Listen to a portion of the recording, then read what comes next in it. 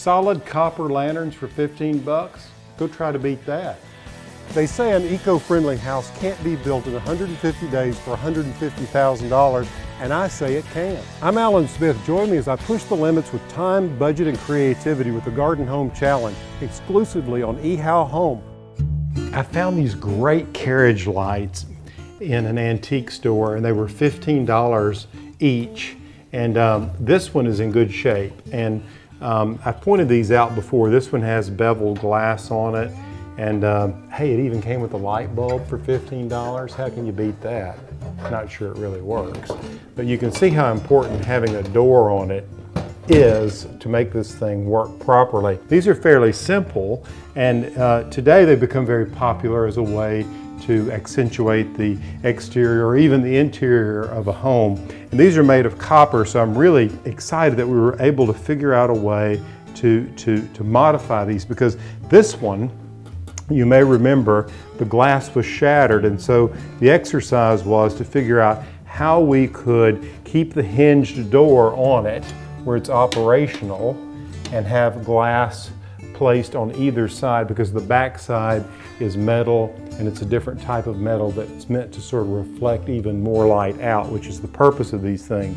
So what Tony did is he actually measured the glass, and on the sides what we did is we took the broken pieces of beveled glass out, and eventually what we'll do is we'll take this beveled glass out because we can't match it.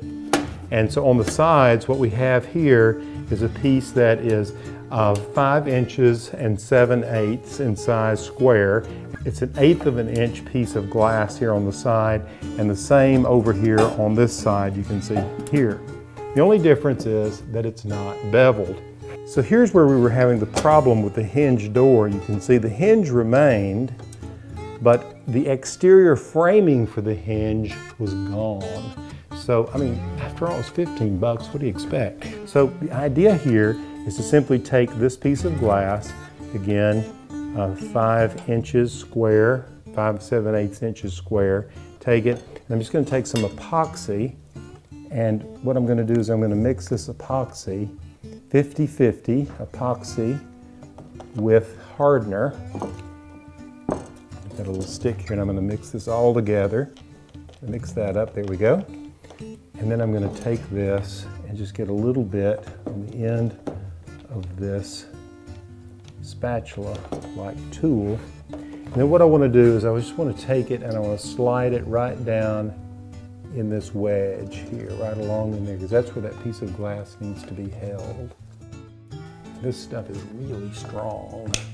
So once this piece of glass goes in here, let's get a little more.